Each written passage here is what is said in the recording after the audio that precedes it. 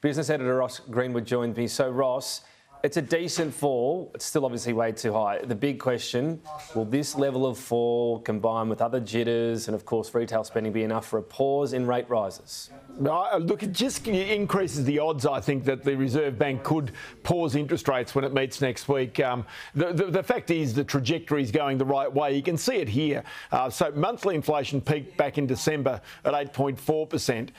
Now, even today, it was expected to be 7.2%. It's come in at 6.8%, which is significantly better than expected. There is some sort of worrying sort of signs. There's inflation that's sort of hanging around with certain things. Electricity is one classic example. 17.2% for the past year. You can see here, even the price of housing, 9.9% is still way above where you'd like to see it. Holiday travel has really come down, even though it's up 14.9% over the course of the year. The real sign is that it is falling. But the one here that I think a lot of concentration should be on is the price of fuel.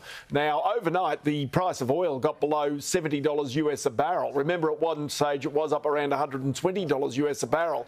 The price of fuel now on an annual basis is up by 5.6%, so the cost of transport is lower. But I think a bit of attention should be paid to this, mainly because the price of fuel at many service stations around Australia is still exorbitantly high, back at those levels when the price of oil was around $120 a barrel.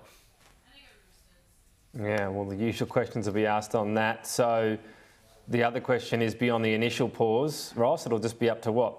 The next couple of figures, and the RBA will have that initial pause, but with no guarantee that there won't be rate rises ahead of that or after that?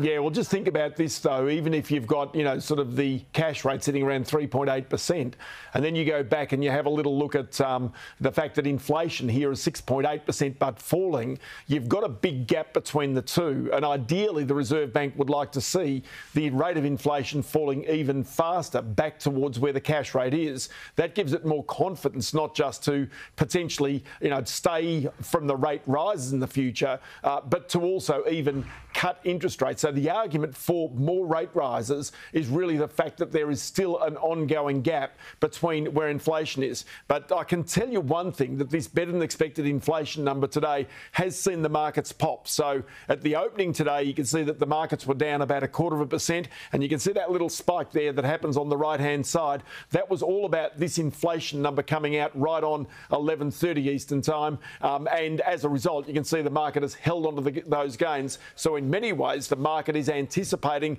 the Reserve Bank will react to these better than expected inflation numbers today.